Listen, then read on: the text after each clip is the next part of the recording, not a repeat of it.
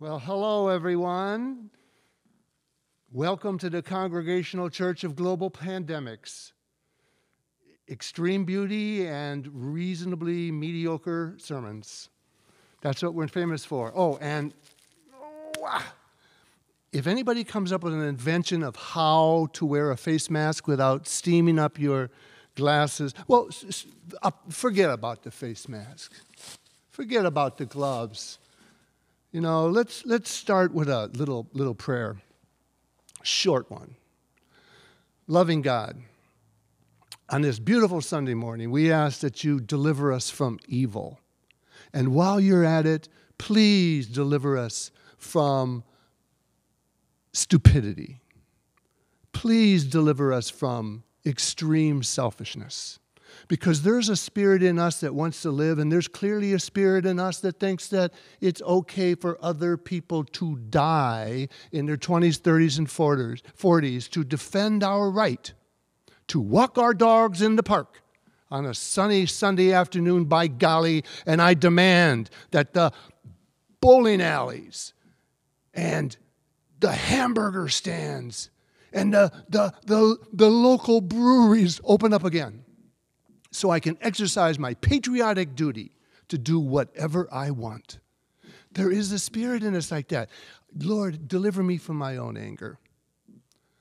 Help us to be in covenant with each other as we proceed through what nobody wants to be going through, but which the world has gone through time and time and time again, where we have felt free to ignore it when it was in Africa. Ebola killing countless people. AIDS in Africa, immobilizing the armies of some nations. And now it's our turn, apparently. Help us to be a model for the next generation after generation after generation of how to respond as a people under the guidance of a loving God who we may understand or not, who will lead us forth into health and hope and healing. Loving God, you did not create this universe, and it was good, and it was good, and he created this, and it was good, and that one was good, and that was good, and then on the seventh day he rested exhausted from doing all that goodness for us so that we can turn around and be indifferent to it. Deliver us from ourselves, and deliver us into your grace and glory. Amen. Well, I'm so happy I got that off my chest. I feel about 1% better. 20 more of those today and we'll be doing great. But you know what will help a lot? It's if we get right into some music. This is the beginning of a 7-week series on the Apostle Paul.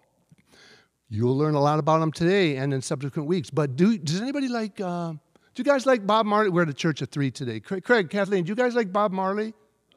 Yeah? Everybody likes Bob Marley, right? I hope so. Well, Rastafarian, and did a song that was based on, guess what? The words of the Apostle Paul, who was talking about Jesus Christ, who had been rejected. Obviously, crucifixion is a form of a rejection, wouldn't you say? The stone that the builder rejected has become the chief cornerstone. That was Jesus the Christ that Bob Marley was talking about. Trans or pantheism and religion and all that stuff, from Rastafarian to Christian to whoever. Now let's hear a song, another version of countless versions of the stone that the builder rejected or the stone that the builder refused, based on the words of Apostle Paul, as Kathleen Gupatosi comes in to start us off on a sweeter, nicer tone than your loving pastor did. Oh,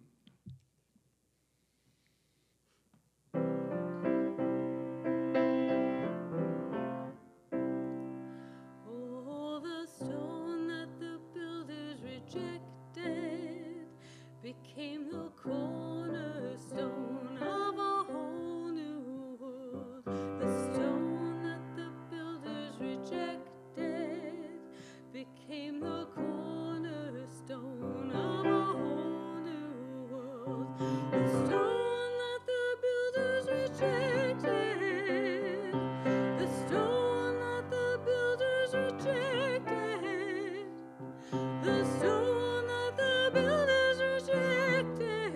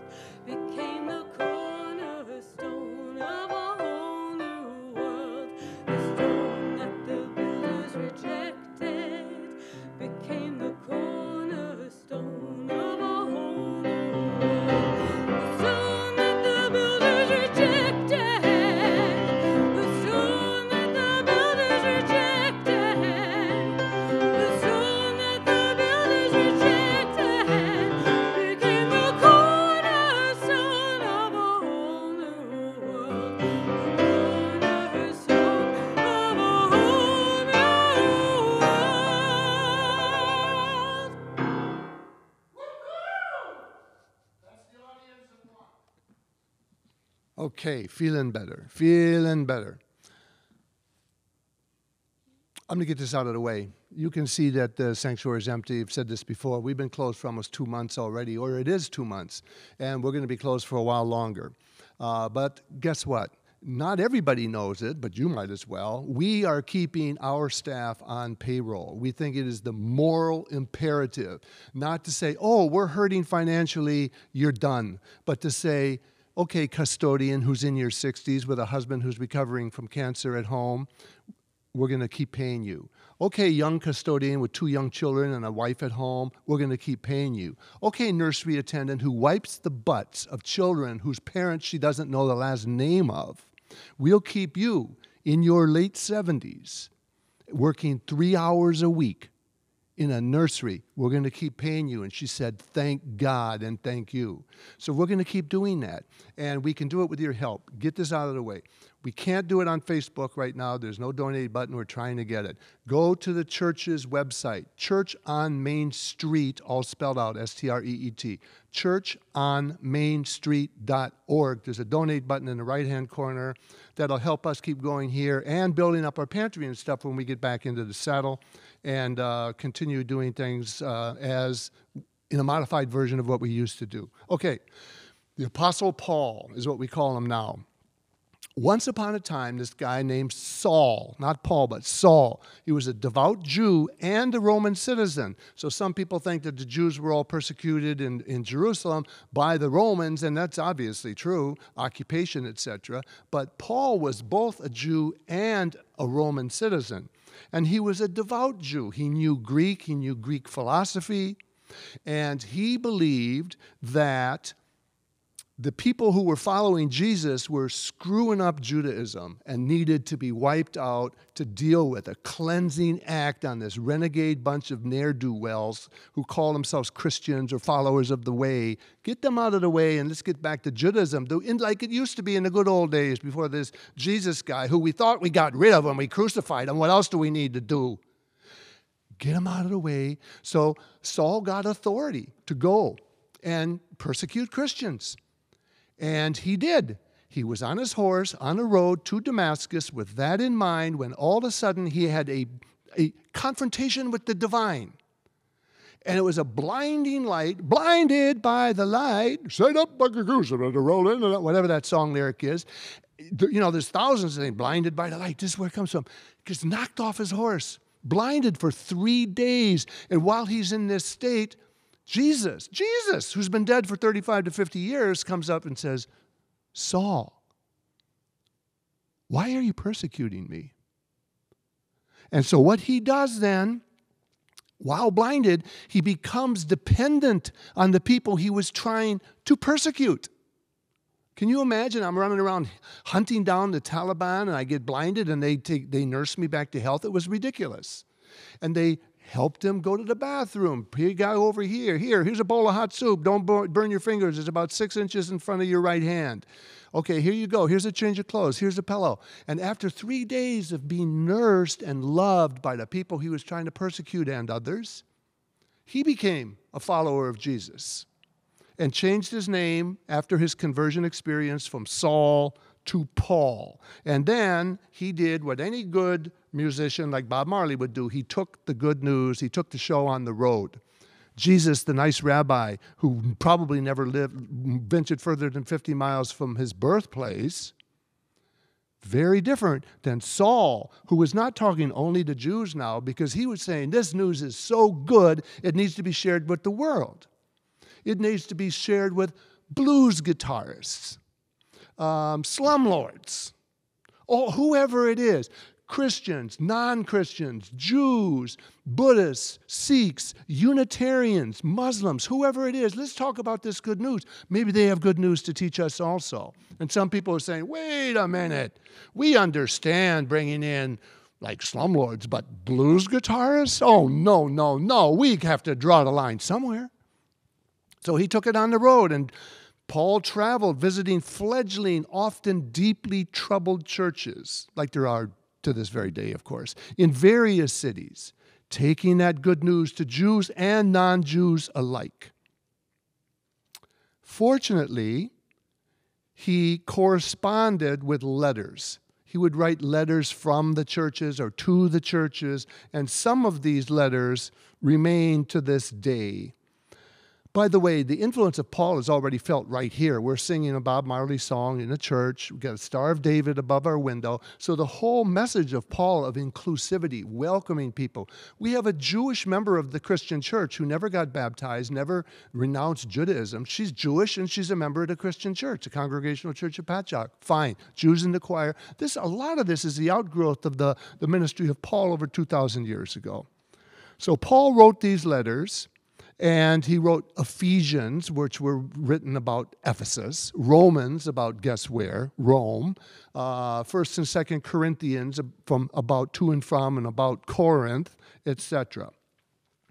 And then in an irony of ironies, Paul, who started out persecuting Christians, was imprisoned, tortured, killed, and eventually sainted by the Catholic Church for his devotion to Jesus the Christ, to Christians whom he had once persecuted.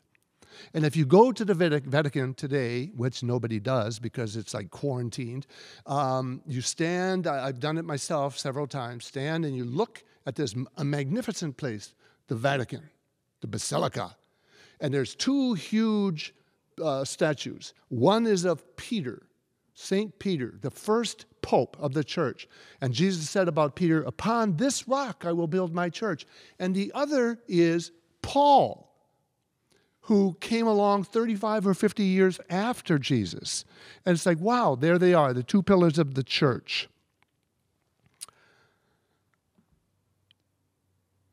And when he went to the churches, he did interesting stuff, dealing with church problems like we have every day in some place. And some we don't. For example, you can read it. It's in the Bible. And it's in the Pauline letters.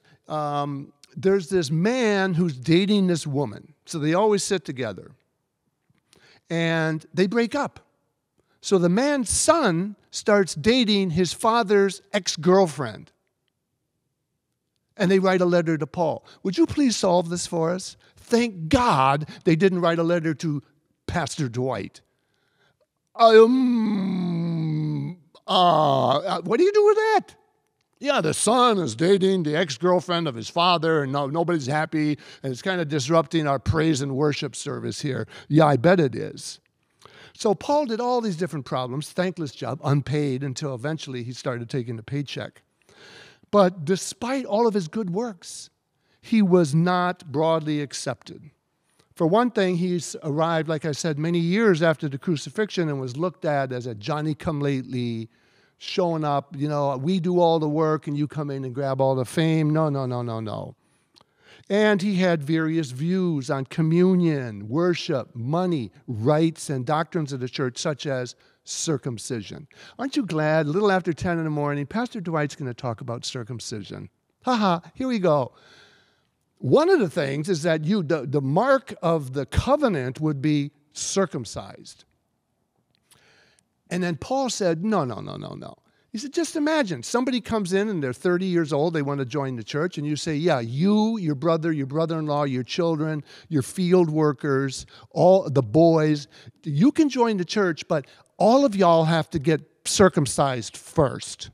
And don't forget to put some money in the basket because we need to help the widows and orphans. It's like, what? Are you kidding me? And Paul would say, get rid of that stuff. It doesn't matter. The mark of the covenant is what people are going to do, what they believe, how they treat each other, not what you do with your, what. And so that's for or against. This is Paul's position, not mine. Have you had enough about circumcision? I have. To this day, 2,000 years have passed, and despite being sainted by the Catholic Church, and despite being the world's most famous evangelist, because he took the Christianity out into the world in ways that Jesus never did, and despite having been martyred for his faith, being executed rather than renounce his beliefs, he remains a man who is difficult to love. For example, the Paul who wrote the words, the stone that the builder has rejected has become the chief cornerstone, songs about love, words about that countless millions, perhaps your marriage included. And in the end, There are three things that last forever: faith, hope, and love. And the greatest of these is love. That was written by Paul. Everybody loves it. And he said, without love, I'm a noisy gong or a clanging cymbal. He's the same Paul who said, okay, women, hold on to your seats. Don't blame me. I didn't write this. It was 2,000 years ago also. That saved love, love, love, love, love. Chief Cornerstone Paul also wrote, women should be silent in the churches, for they are not permitted to speak, but should be subordinate. If there's anything they desire to know, let them ask their husbands at home, for it is shameful for a woman to speak in church. Now, if you really don't like me, just edit out what I just said and act like that was my entire sermon. Women should not be allowed to speak in the church. Churches are run by women, have been for thousands of years, still are. It's ridiculous. But it's the same guy. So as you might suspect, then and now, Paul's words remain dubious to some. And Paul himself remains dubious to some. Many women, of course, and men are offended by Paul instructing women to remain silent in church. Others prefer to focus on how they appreciate Paul for what he has done for their personal faith. Yes, Jesus is the cornerstone, and I will not reject him. I will build my faith upon that cornerstone. And I will build my faith upon the rock of St. Peter. Now, we're not a Catholic church. We're a Protestant church, but that doesn't matter. We're talking about faith here. There's no denying that there's plenty of harsh words and teachings throughout his letters. As we proceed through these 7 weeks of contemplation upon the Pauline letters, the letters written by Paul, rather than defending or rebuking them, saying that we reject and won't hear all the good things he said and did because we focus on the things he said about women, which are very upsetting to me as well. We're going to look at the totality of the person. Something that, does that very happen? You know, we're in a political environment where we dig up dirt 20, 30 years ago that somebody said and try to nail them to the cross for something they said 30 years ago. Lord, forgive me, and I'll just retire today if you find out what I said 30 years ago. I don't know. I don't want to know, let alone be held accountable as if I'm the same person. And 2,000 years have passed. But we'll see. So try to take on the difficult task, as we do in the church all the time, of reconciling the parts of Paul you love and the parts of Paul you find offensive. And in the meantime, you just may learn how to reconcile the parts of yourself you love and the parts of yourself that you find offensive. Parts of Reverend Dwight Lee Walters sicken me. I can't get rid of them. I've been trying for years.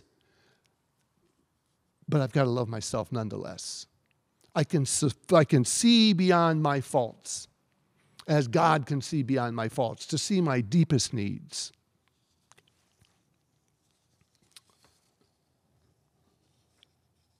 Coming to believe that Paul was a bit unusual, I wrote my Master of Divinity thesis on the Apostle Paul and the co-founder of Alcoholics Anonymous, Bill Wilson, and the psychiatrist Carl Jung.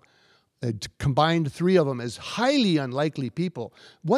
If God is a fake construct that we use to heal our pain or the opiate of the people or something, what kind of God, who would create a God that has an alcoholic, womanizing stockbroker, a quite crazy polygamist psychiatrist, and a persecutor of Christians who blew off women in the church and say, yeah, I'm going to give my message through you.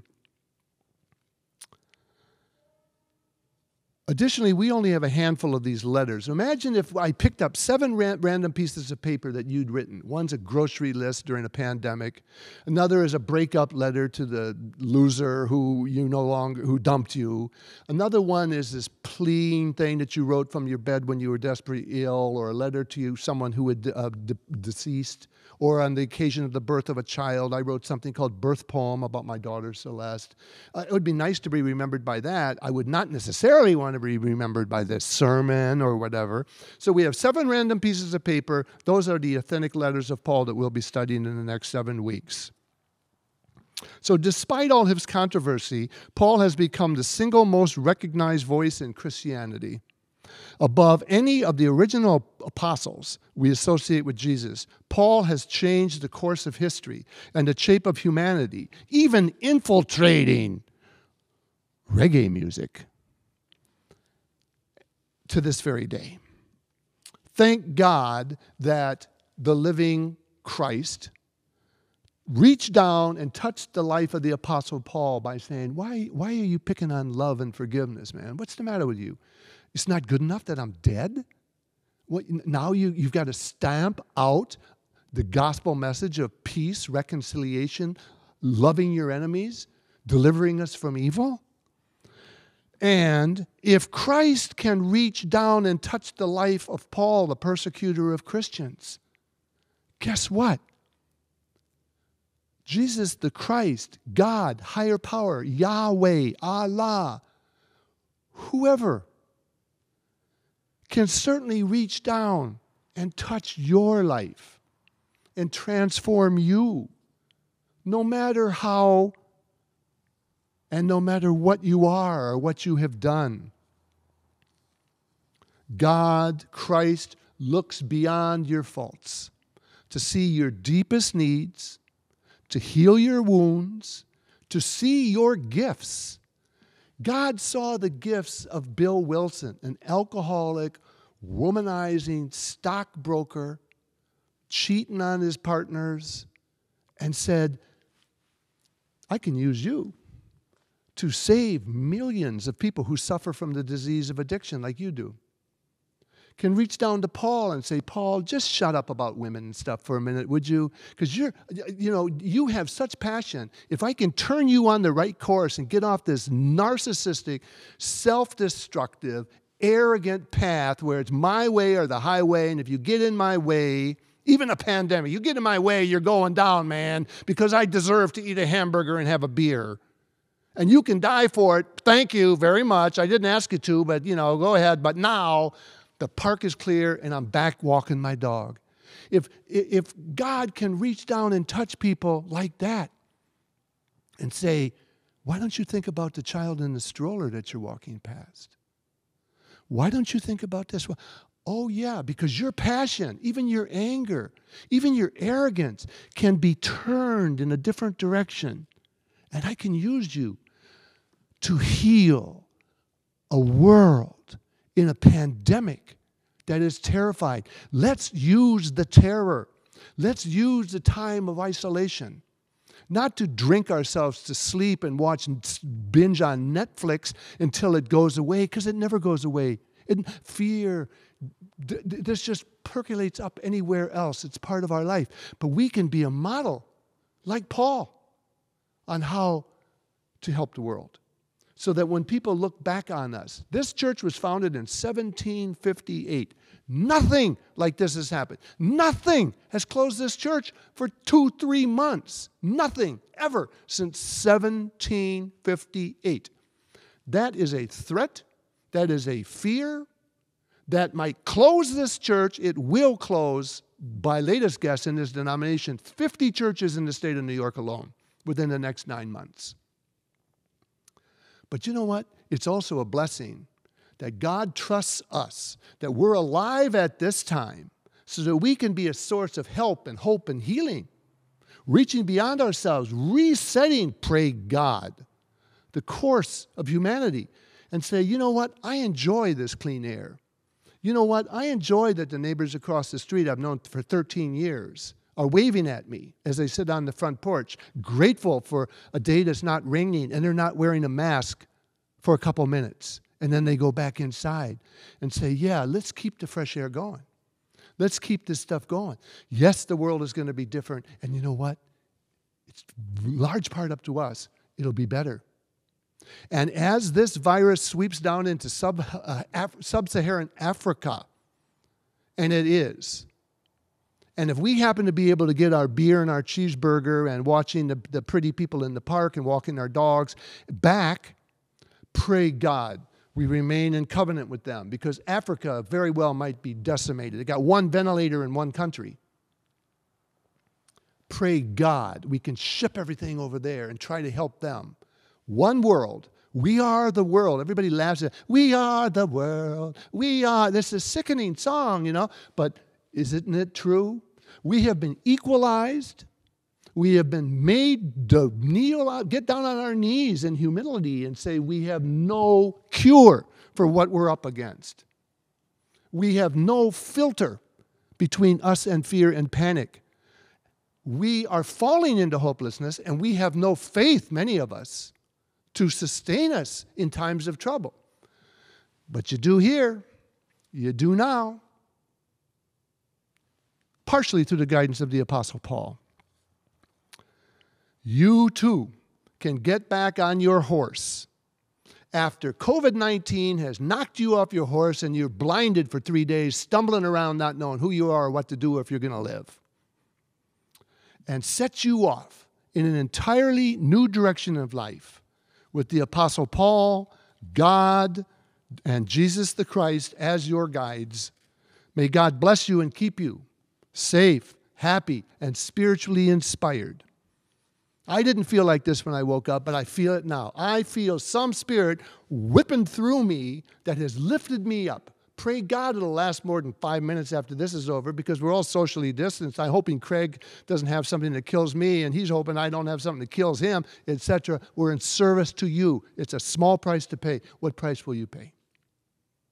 Because it'll help us journey forward. Next week, we go into the letter to the Romans. If you're a Bible person, go into the letter to the Romans, read Romans. It's really interesting. He says in there, the things that I want to do, I don't do. Paul says this. The things I want to do, I don't do. And the things I don't want to do, I do. What is this? He's this inner conflict. He freely admits it. And as the Apostle Paul, maybe we can freely admit our pain and suffering and doubt in a time like this and be made stronger for it. Now, if you care to join, let us pray the prayer that when the original disciples said to Jesus, so what is this prayer you're talking about? How do we pray? He says, hey, pray it like this and use whatever words with which you may be most familiar. I encourage you to pray it aloud. And if you don't indulge in this kind of thing, then just eat pretzels. Let us pray. Our Father, who art in heaven, hallowed be thy name. Thy kingdom come. Thy will be done on earth as it is in heaven. Give us this day our daily bread, and forgive us our trespasses as we forgive those who trespass against us. And lead us not into temptation, but deliver us from evil. For thine is the kingdom, the power, and the glory forever. Amen. One more song based on, you wouldn't believe it, this is another song based on the words of Paul. I counted in the hymnal, one of the hymnals I used, 283 hymns were based on the words of Paul. Interesting dude, to say the least. Craig, are you ready to sing The Gift of Love for us? Very good. Okay, get over to the piano, unless you want me to carry you in the sedan chair. This guy's perks are unbelievable. And we'll see you in a moment.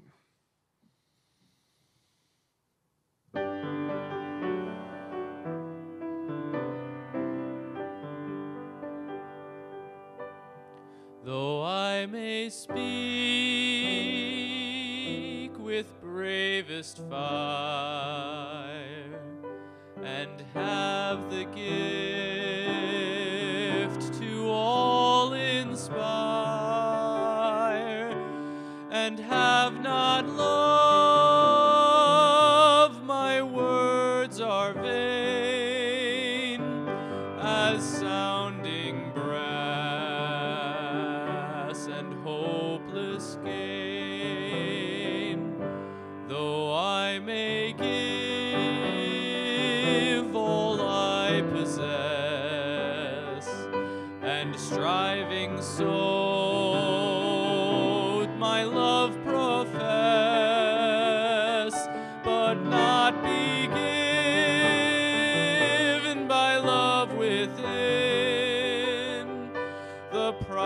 spirit soon turns strangely thin.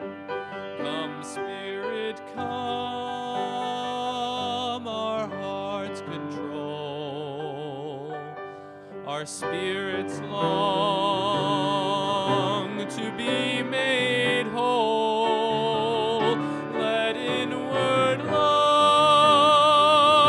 guide every deed. By this we worship and are freed.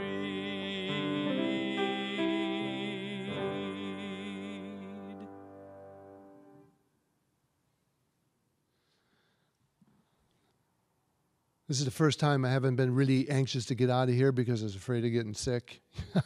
Coming in here and trying to pull this off and then leaving safely, staying healthy for another week or two, then we'll know that we're in the safe zone again, only to come back and do it again. But it's our honor to do this, and I hope it has pleased your heart. And I know times are rough for you too, so I remind you that if it be your will, then go to churchonmainstreet.org, Congregational Church of Patchogue, hit the donate button to help us get through this, and we will do our best to help you and other parts of the community to get through this as well. Join us again next week for the Apostle Paul, the book of letter to Romans. Read it, really interesting stuff. And if you don't read it, come back anyway. We'll unpack it for you. If you desire, we have a Zoom class on the Apostle Paul, but we don't open it because of Zoom bombing. It's gotten ugly. I've been in a couple of Zoom bomb meetings, and it's really, really ugly. So I ask you to send me an email. It's my name, Dwight Lee Wolter, W-O-L-T-E-R, Dwight Lee Wolter @gmail.com, and let me know that you'd like to join, and I can send you an invitation. So until we meet again, God willing, health willing, pandemic willing, we'll see you again next Sunday morning at 10. And until then, may the light of God shine down upon you. May the light of God shine out from within you and bring you and those whose lives you touch a sustainable amount of mercy and peace. Peace.